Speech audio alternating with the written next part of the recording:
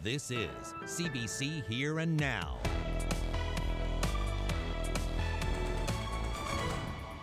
Well, they were expected home yesterday afternoon. Tonight, crews end the search for two missing fishermen near Gross Mourne.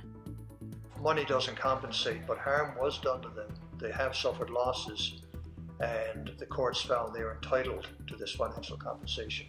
After more than a 20-year fight, the Catholic Church is found liable for abuse suffered at Mount Cashel. Well, I hope you like below seasonal temperatures because that's the story for the next few days. Welcome to Here and Now. I'm Carolyn Stokes. We begin with a tragedy near Gross Mourne. The search for two missing fishermen has come to an end. The body of one man has been recovered. A second man was found alive in the water. Here and Now's Troy Turner has tonight's top story. It's been a quiet, somber day here in Sally's Cove, just north of Rocky Harbor, as this community, and indeed this entire coast, mourns the death of 49-year-old Todd McLean. McLean was from Green Island Cove. He was fishing with another man from his hometown when he was reported missing last night. Canadian Coast Guard and search and rescue personnel answered the search. Unfortunately, the body of McLean was found this morning at around 10:30. The other man, a 29-year-old, was found alive at around the same time. McLean has been fishing out of Sally's Cove for years. In fact, his family has fished out of this area for decades, so he's no stranger to the people in this area. People are quiet here today, saying it's too soon to talk about this. However, there's definitely a sense that this community, and indeed the whole Northern Peninsula, is in mourning today. McLean leaves behind a wife and two daughters. Troy Turner, CBC News, Sally's Cove. Well, landmark ruling today for victims of the Mount Cashel orphanage. The province's Court of Appeal has overturned a previous Supreme Court decision ruling that the Roman Catholic Episcopal Corporation of St. John's does have to pay damages to abuse victims. Mount Cashel was a haven for abusers. Christian Brothers unleashed vicious physical and sexual assaults on orphaned children, crimes that would go unpunished for decades. Today's ruling means the local archdiocese is vicariously liable for the abuse victims suffered at the hands of the Christian Brothers.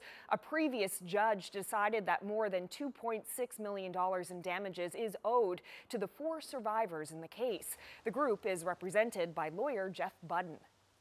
For these four men in particular who've been through a trial, they obviously feel a real sense of relief and satisfaction. For the group as a whole and their families, they have similar feelings. Relief that this legal process has, subject to an appeal, come to a conclusion, and satisfaction that the court has found that the Archdiocese is liable to them.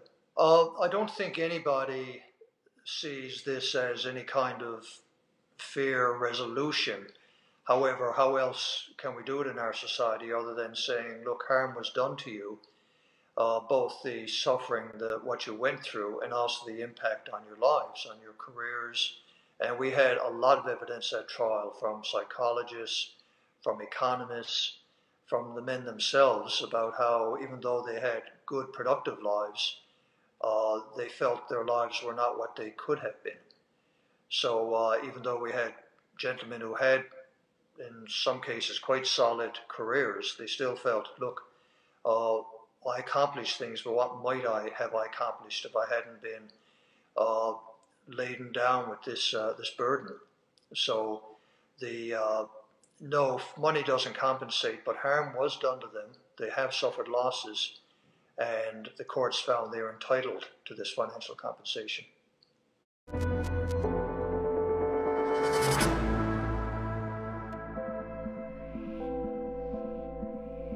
The confusion around American military members and whether or not they have to isolate when they come to this province has been cleared up.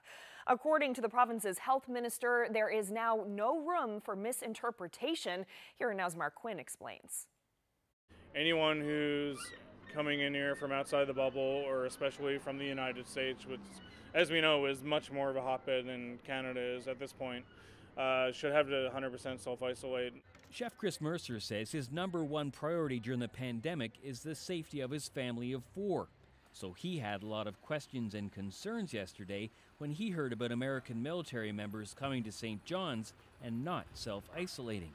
You kind of wonder what happened at the border to make this possible, to the point where they thought it was okay to kind of go around town. I heard they're at least a couple different establishments in the downtown area. Today, Newfoundland and Labrador's health minister explained there was a misunderstanding, confusion that needed to be set straight. This was a misinterpretation, a failure of communication, if you like, whereby the servicemen misunderstood instructions. Those from CBSA were somewhat more ambiguous than ours, and that left them with what they thought was leeway to do what they did. We have corrected that. Now, Haggie says exactly what's expected of visiting military personnel has been made crystal clear to everyone, including federal officials and even local hotels.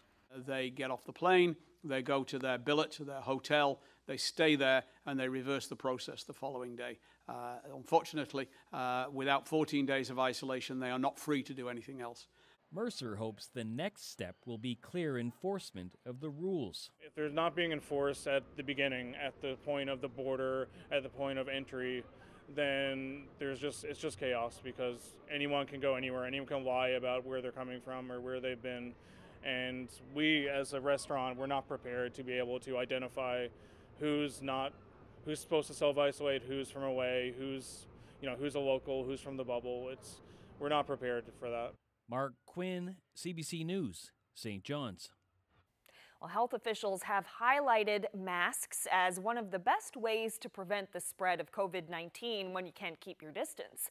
On Friday, masks will be mandatory in Nova Scotia for anyone inside a public building. And that may happen in this province. Here and now's Peter Cowan joins us live with more. So, Peter, what are officials here saying about that? Carolyn, making these non-medical cloth masks mandatory has been a growing trend that we've seen in various cities and even provinces in the rest of the country.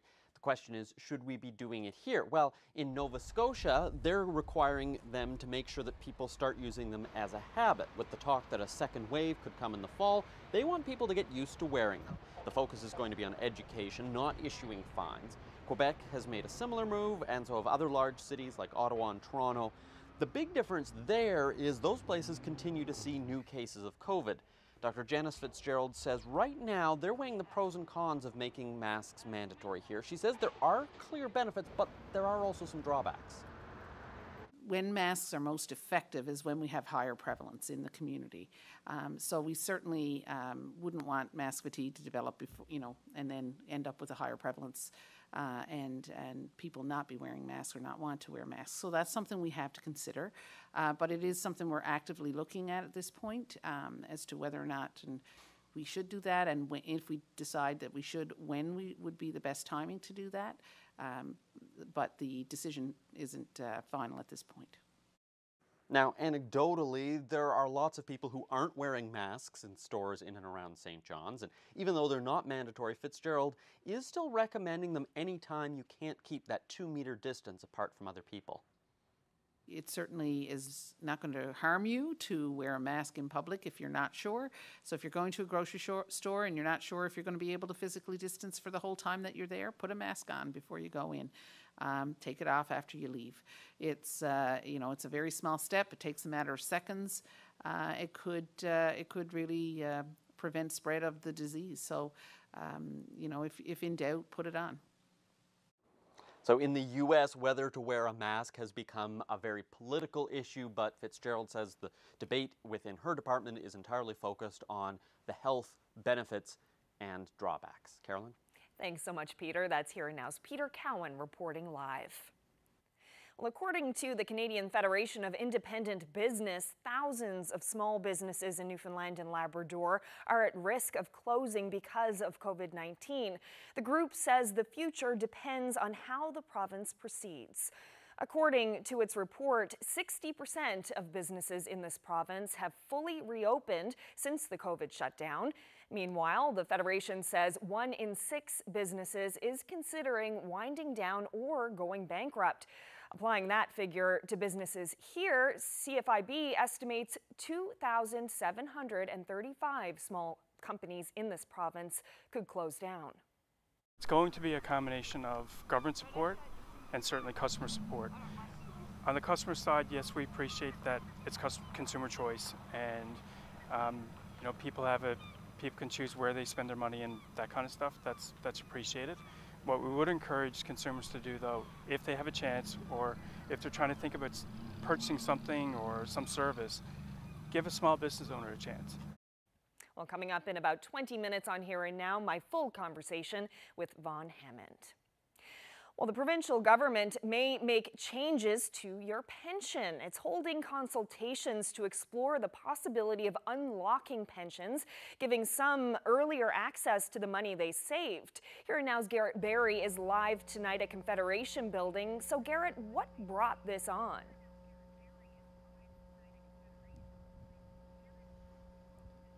Well, Finance Minister Tom Osborne says he gets calls about this possibility every year, and those calls are only getting louder now that so many families are facing financial distress during the COVID-19 pandemic.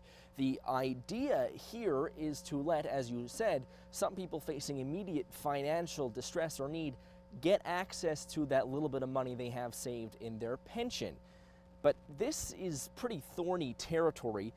And the provincial government today, with their announcement, is only dipping their toes into these waters, announcing, in effect, their intention to start thinking about this. It's a very complex issue. If you've got a rush on cashing out pensions, it could affect the liquidity of a pension plan. If you cash out your pension, the money that was supposed to be there for you in your golden years, you're utilizing today. So we're looking at a balance.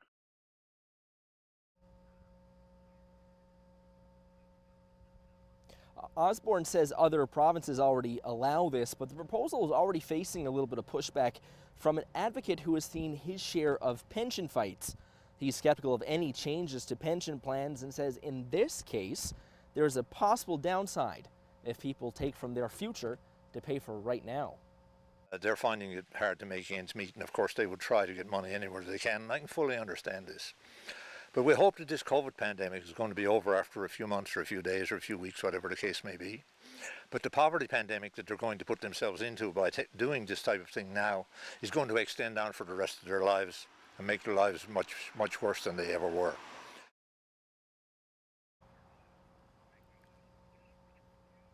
Morris says the poverty issue needs to be fully dealt with in society, and it cannot be done, according to him, by asking people to borrow against their future. Today, we also spoke to a financial advisor. Larry Short says there are risks at the extremes of this possibility, but for most people, the system can work. So this is a really good idea. It removes people in some cases from social services, from welfare, and allows them to access the savings that they've had built up over the years. And it is available in many other provinces. If you have a federal plan, there's a provision for this. If you are in Ontario or Alberta or Manitoba, there's also a provision for it. But in the province of Newfoundland and Labrador, it's very restricted.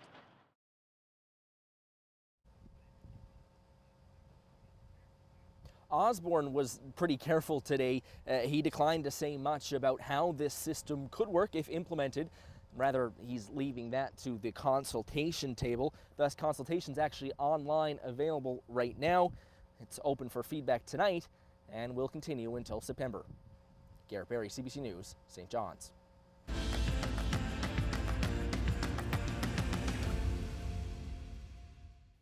Now to a story about overcoming the odds. 5 years ago, Brandon Chase suffered a traumatic brain injury when he survived a near-deadly car crash in Alberta. The driver of the other vehicle was drunk. Brandon returned home to Newfoundland and now shares his story with young people, telling them about the dangers of drinking and driving. CBC's Malone Mullen and Mark Cumby bring you this story. Brandon's speech and his uneven gait often is mistaken for him being drunk or stoned, and I've seen him have that reaction. So when he goes up to approach people in the park or wherever, it could be the mall, I often, I don't want him to be rejected. I fear for his rejection. I feel badly for him. Brandon has assured me that rejection does not hurt him. He said, "Mom, I got hit by an SUV. There's not a lot that I'm afraid that can hurt me right now." So I just had to, sometimes I go up to people and tell them my story, not to drink and drive. I like to be a spokesperson for, I volunteer for mothers against drunk driving, and to tell people not to drink and drive. And it's a very important message. And some people, are busy and whatnot, and they don't want to hear that message, but it's a very important message, right? So I like to tell people anyways, regardless if they don't want to hear it or not. And it's okay. Please don't drink and drive. And I say that because over 5 years ago, I got a very bad car crash in Alberta. Brandon was a huge lover of sports. Football, baseball, basketball, hockey, and he played rugby. With his 6'5" frame, I was always concerned he was going to crack off playing rugby, because rugby is so rough and it just used to make me cringe. But he loved it. He played it, and I think a lot of it was for the camaraderie. He loved that. He was raised in Calgary, so moved back to Newfoundland when he was 9, 10 years old. And then once he graduated from high school, after a year of being out, he decided he wanted to do some exploring and go back to Alberta. So he went back there and lived with some friends of ours, and just was trying to find himself. He worked lots of different jobs, laboring jobs, and it was just his greatest passion was martial arts, and that's what he wanted to do in Alberta. He wanted to train in different dojos and do something in that field. That was his passion. On the evening of the accident was the first day of my holiday, and we received a phone call which came from Brandon's stepbrother, and my first reaction was to just ignore that phone call, because we had just sat down to have our supper, and I said, "We'll call Jason later." And then within a matter of minutes, both of our cell phones were ringing. My daughter was FaceTiming me from Australia, and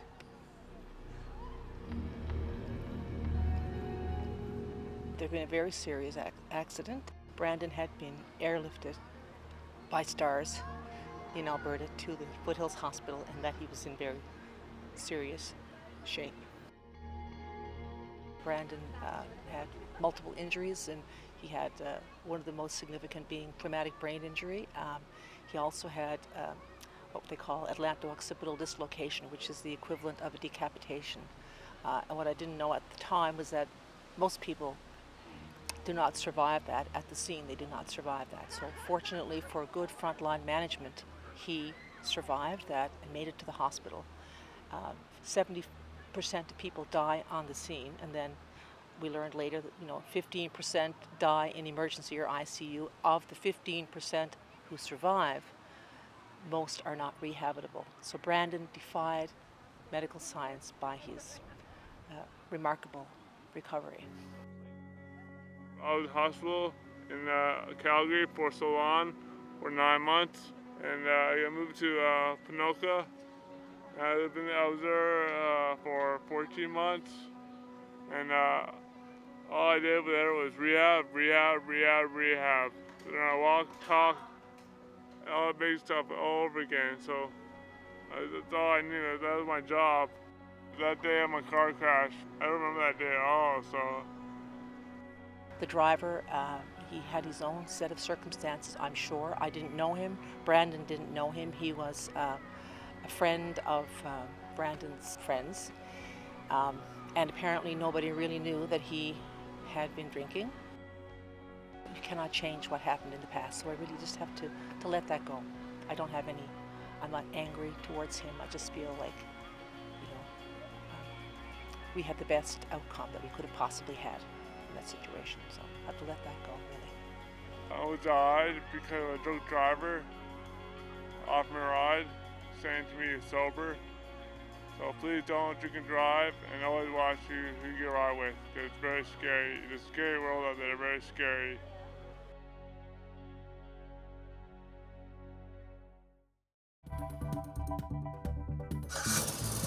A group called Wheels for Wishes is doing a virtual car show to raise money for the CNIB. I'll tell you what they're doing and why, coming up on Here and Now.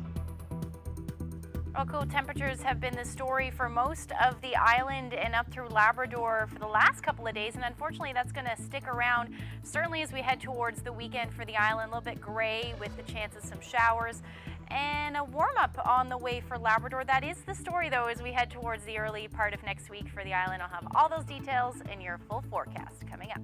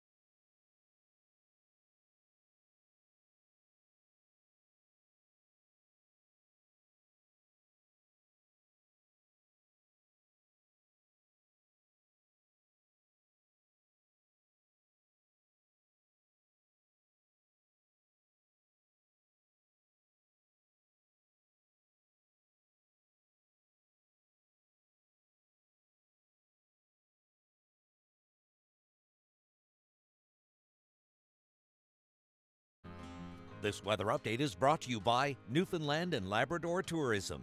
This year, it's Stay Home Year, the year to rediscover home.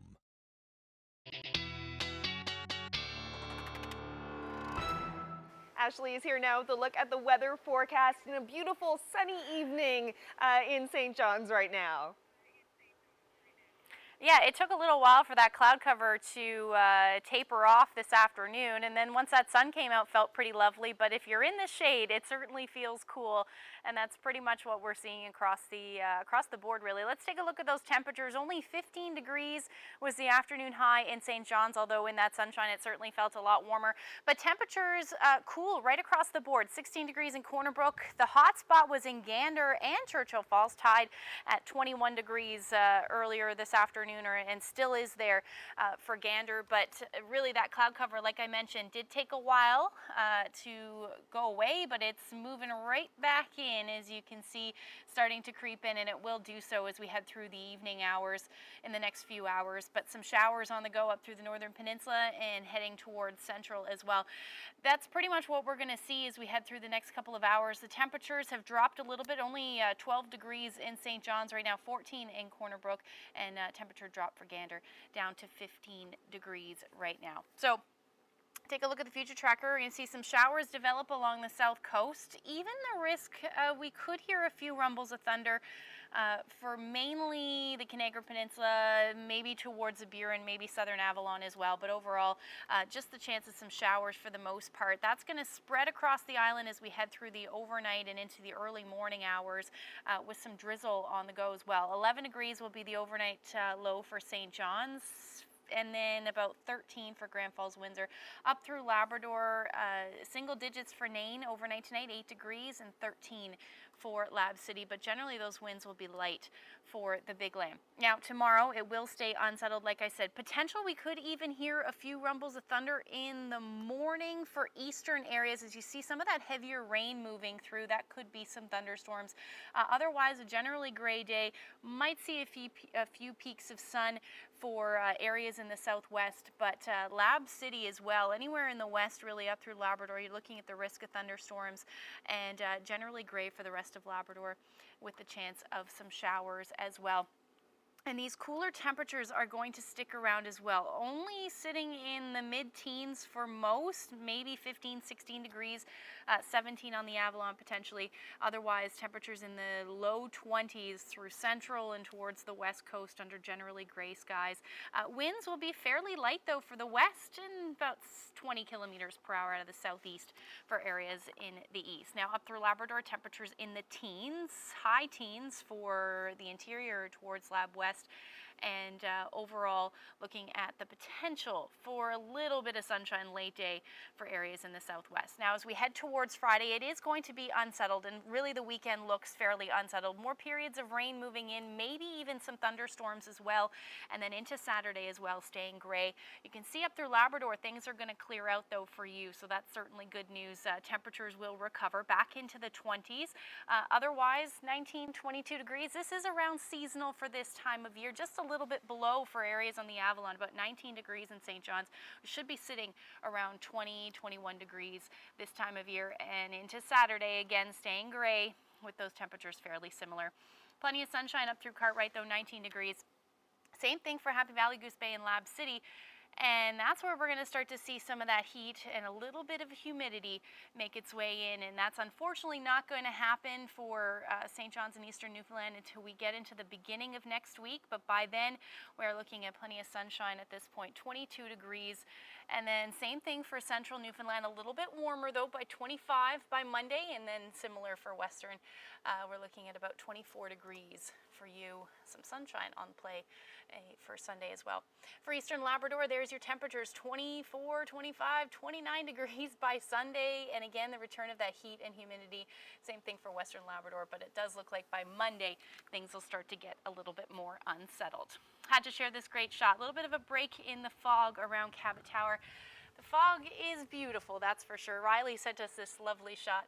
If you have any weather photos to share with us, send them to nlphotos@cbc.ca. Oh, that is gorgeous. Thank you so much, Ashley. You're welcome. Well, the CNIB is getting a big boost from some local car enthusiasts. Wheels for Wishes is looking to use a network of cars and trucks to raise $50,000, all for a buddy dog for a 10-year-old boy with vision and hearing impairments. Here Now's Jeremy Eaton brings us that story.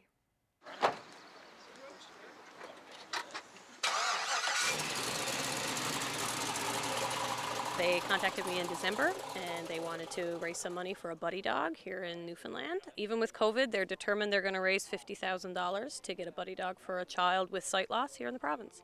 This is my buddy dog and her name is Ivy. We can play fetch and hide and seek. She helps me. What sort of things does she help you with? The stairs and getting around easier. So a buddy dog is not a fully fledged service dog. Basically what it is it's a dog who, for whatever reason, didn't make it completely through the guide dog training program. Allergies, hip problems, whatever. But they're still a very well-trained dog. So the buddy dog offers companionship, confidence building, love and cuddles to children and youth that have sight loss. Organization is Wheels for Wishes. It started last year as a part of a legacy project for a philanthropist named Brad Smith, who donated to a lot of local charities, and he passed away, so his wife Jackie decided that maybe it'd be something to try to do something that we could, keep his memory alive.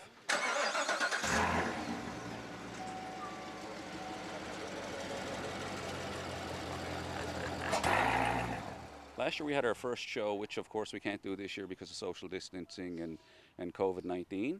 Last year we had approximately 700 cars registered, which made us the largest car show in Newfoundland and Labrador. This year we're hoping that we'll be the largest car show in Newfoundland and Labrador online. Plus we'll do Cruising 'Cause We Care on August 29th. We'll leave from an undisclosed location so nobody that does the route knows. And then we'll cross the city. We'll go in two directions so everybody passes each other, and we'll have a moving car show, and we'll pass like all the first responders locations. So we nicknamed it Cruising 'Cause We Care, and you can register online. We hope that everybody turns out, and we hope to raise a lot of money for it.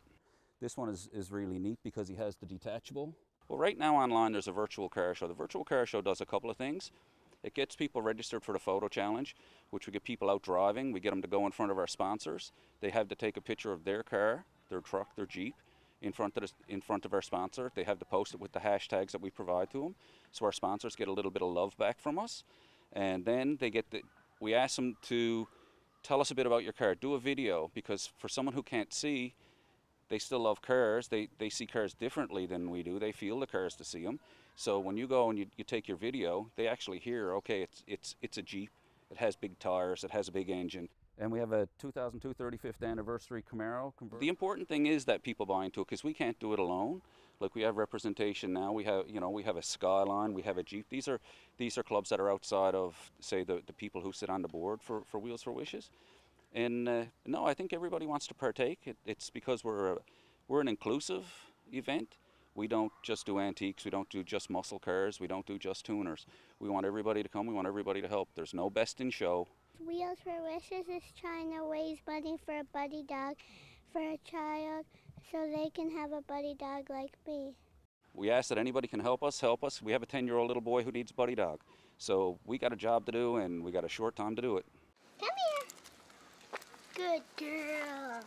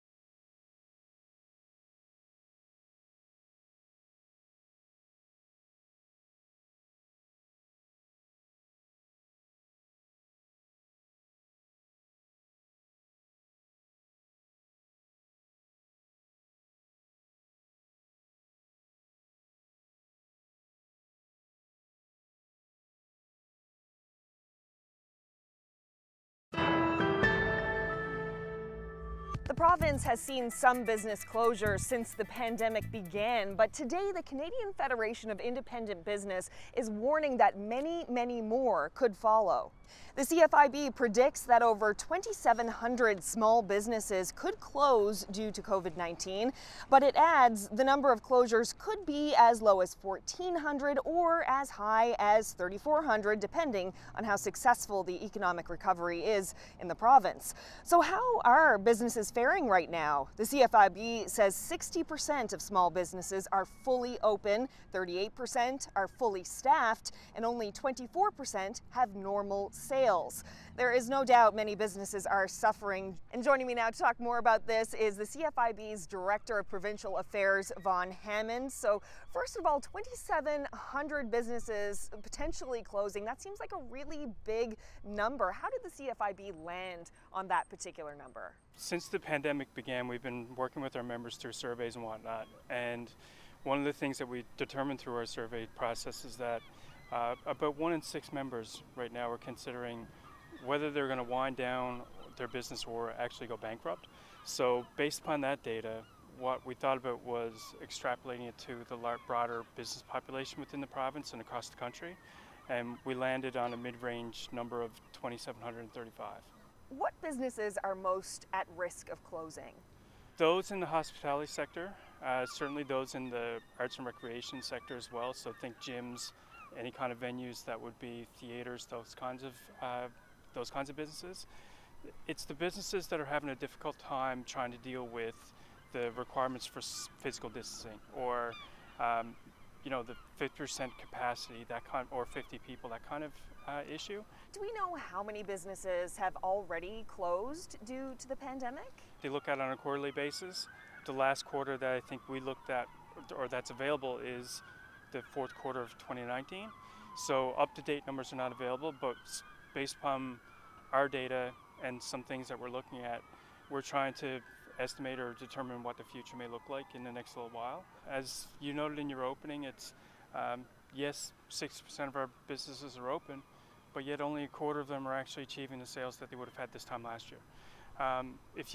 If people look around them, like not only in Northeast Avalon but throughout the province, they'll notice that there's less traffic around.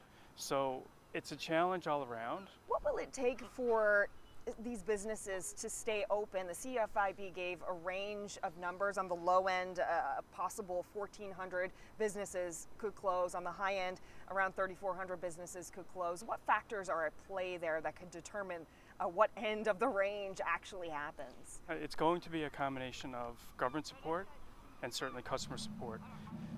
There's been a number of things that the federal government has done. The Canada Emergency Wage Subsidy being one, the Canada Emergency Business Account being another.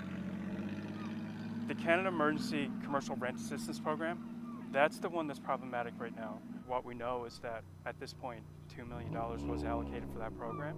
So let's try to get that in the hands of tenants so that they can pay the landlords. So that's kind of the big issue that you think is facing the businesses right now that could make or break.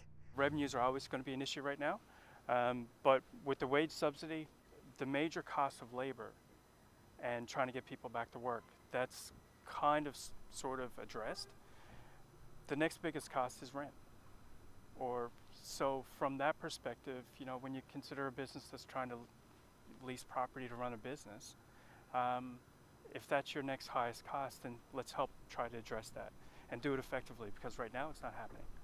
Vaughn Hammond, thank you so much for breaking it all down for us. Thank you so much. Well, even though more and more people are dishing out for home renovations, a local economist says there are many people experiencing sky-high debt. On the heels of today's announcement about pension plans, Here and Now's Garrett Berry spoke with Larry Short about the local economy in a post-pandemic world. Well, we are aware for over the last number of years that many Newfoundland and Labradorians have gone up, driven their debts up to all-time record high levels. That basically they've maxed out on their mortgage, they've maxed out on their home equity line of credit, and they've maxed out on their credit cards. So this downturn is catching many individuals in the same way as it's caught the provincial government. It is a calamity that is on top of a precipice. So it is not unsurprising that people are looking for other sources of income in order to either pay down their debts or take care of themselves during this downturn. It is interesting, however, because it's almost a series of, it's almost a fractured part of the economy, because parts of the economy are doing really, really well. The home improvement renovation area is booming. Auto sales seem to be doing quite well. In fact, the biggest problem that we're hearing about is a shortage of vehicles, a lack of inventory. And home sales have actually picked up in numbers, if not necessarily amounts. So it may be just that particular part of society which had been, leaning into the wind, into the economic growth that had been happening in the last number of years, and now are caught flat-footed. Coming out of the COVID crisis is where we're really going to, see the test of the economy, to see what's really going to be showing there when the government pulls back from putting all the stimulus in that it has been doing there. So in general, things have actually been better than what we have expected to see over the last period of time. It depends then if commodity prices really start to come back. If we start to see iron ore pick up, if we see the price of oil get back up above $50, $55 a barrel, then there may be enough stability there in order to carry the economy through into 2021, 2022. And then from there, it'll be how the provincial government, what the budget looks like, what potential tax increases are there, and if there are any austerity programs. Well, today's COVID-19 briefing looks to be the last for Premier Dwight Ball. The new Liberal leader will be announced Monday. Ball finished today's session with thank yous to everyone responsible for putting together the weekly live stream, especially Dr. Janice Fitzgerald.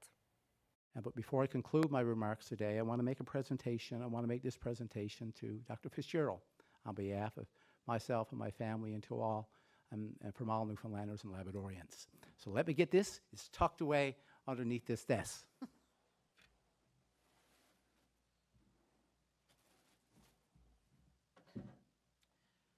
So the first thing is from one of my favorite companies. It's from the Newfoundland Chocolate Company. We've got an assortment of bars of some of the sayings that we know, so I want to share this with Dr. Fitzgerald and say thank you. Thank you very much. And there's one other gift that I would like to give to her today, which I also think is appropriate. And this is a street sign that she could put somewhere in her favorite little tucked away spot, and it says Fitzgerald Way. So there you go. You've been providing the waypoints for us throughout all of this. Thank you And so much. before I conclude my remarks today, I want to thank every single Newfoundlander and Labradorian for the great work that you have done. And to quote a famous Newfoundlander today, I say, hold fast, Newfoundland and Labrador. Stay safe, everyone.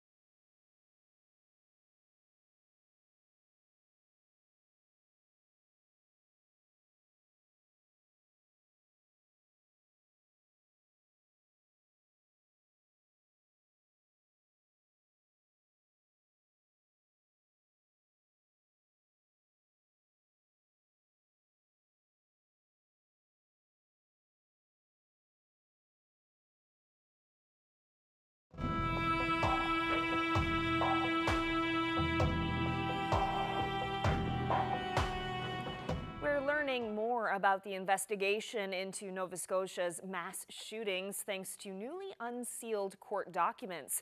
CBC's Elizabeth McMillan has more.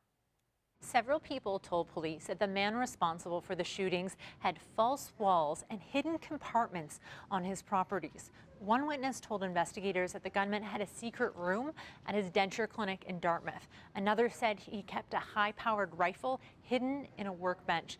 Now, the names of the people who gave statements to police are still blacked out. One person who knew the shooter for 9 years described him as a sexual predator. That witness also told police that he smuggled drugs and guns into the Portapique area from Maine, and that at one point he had thousands of Oxycontin and Dilaudid pills. The same person said the shooter would also talk about getting rid of bodies. The summaries of interviews show several people called the gunman abusive. They also said he was paranoid, controlling, and concerned about security on his properties. The information release came from interviews police used to convince justices of the peace to grant them search warrants to access the gunman's properties. The RCMP requested the information and search warrants be sealed. CBC and other media have gone to court to request access. The judge in this case has said that some information will remain redacted because of the ongoing police investigation. There is a further hearing related to CBC's application to unseal the documents next month. Elizabeth McMillan, CBC News, Halifax. Well, as we reported last night, there will be a public inquiry into Canada's deadliest mass shooting. Victims' families gathered again today for a rally that was originally planned as a protest, but instead became a victory march. CBC's Shayna Luck has that story.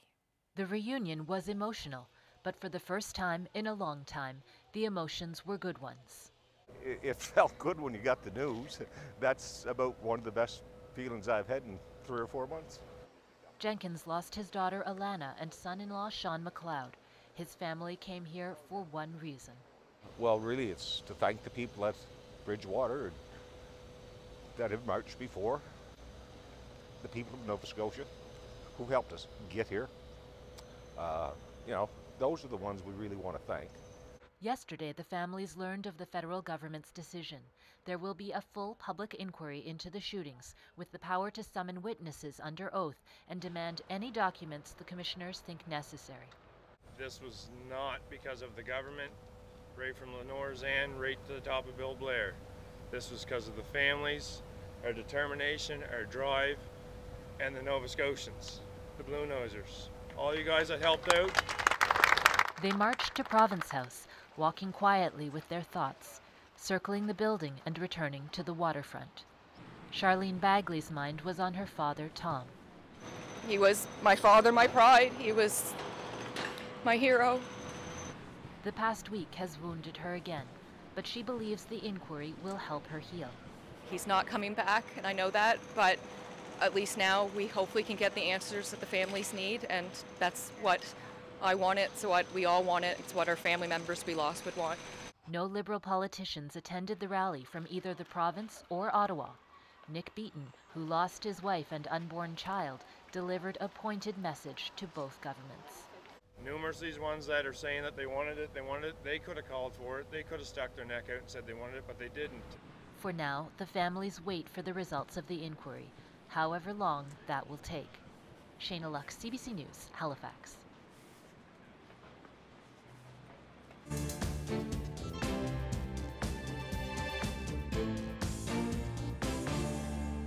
A Transport Canada investigation has found that several employees spread a racist and violent email, and in doing so breached the government's code of values and ethics.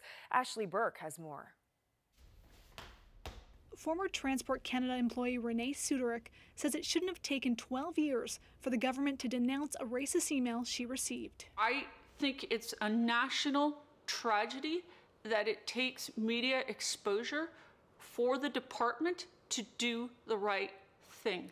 The email contains an offensive parody of a Frank Sinatra song. Strangers on my flight, turbans they're packing, wondering if they might plan a hijacking. It threatens violence against travelers wearing turbans. Last year, CBC News reported Transport Canada Superintendent Mark Haynes sent the song to colleagues in 2008 and wrote, "This is great. They should play this nonstop at all airports." His department oversees the enforcement of Canada's no-fly list, which has been criticized for mistakenly flagging children as security threats. Now a report into the internal investigation reveals not 1, but 10 employees sent emails containing the derogatory song, violating workplace policies. Transport Canada admits it knew about the email 3 years ago, but says it didn't look into it thoroughly until CBC's story, and said in retrospect this was an error which has been corrected with the latest investigation. Honestly, it's quite ridiculous, and that stuff shouldn't take a long time to deal with it. 22-year-old student Adam Ahmed and his 2 brothers' names have been on Canada's no-fly list since they were children. His family says the handling of the incident shows systemic racism exists at all levels of the department. It's loud and clear that they need to fix this stuff. They need to fix it so the public can trust them again, especially with sensitive issues like security. I mean, these are people that oversee security, oversee the list that my kids are on. 6 employees who sent the email still work for Transport Canada. The department's now reviewing what disciplinary action it could take. Ashley Burke, CBC News, Ottawa. The heads of Facebook, Amazon, Google, and Apple appeared before U.S. Congress today. It's part of an investigation into market dominance in the tech industry. Some critics believe the tech giants have become so powerful they stifle competition and innovation and raise prices for consumers. Facebook CEO Mark Zuckerberg told the Judiciary Subcommittee of Antitrust that his company isn't as powerful as many people say. Competitors have hundreds of millions or billions of users. Some are upstarts, but others are gatekeepers with the power to decide if we can even release our apps in their app stores to compete with them. In many areas, we're behind our competitors. The most popular messaging service in the US is iMessage. The fastest growing app is TikTok. The most popular app for video is YouTube. The fastest growing ads platform is Amazon. The largest ads platform is Google. Lawmakers are trying to determine whether existing competition policies and antitrust laws are adequate for oversight of the tech giants or if new legislation is needed.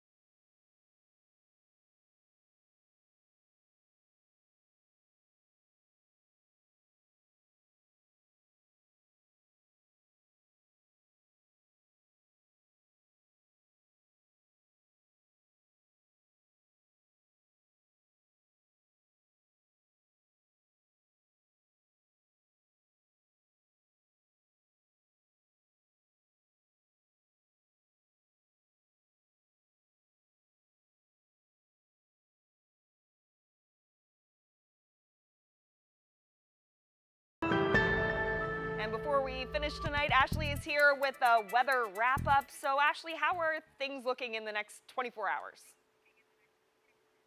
Well, unfortunately, these cool temperatures are going to stick with us a little bit below seasonal over the next few days. So tomorrow's looking a little bit gray. Could even hear a few rumbles of thunder in eastern areas of the island tomorrow morning.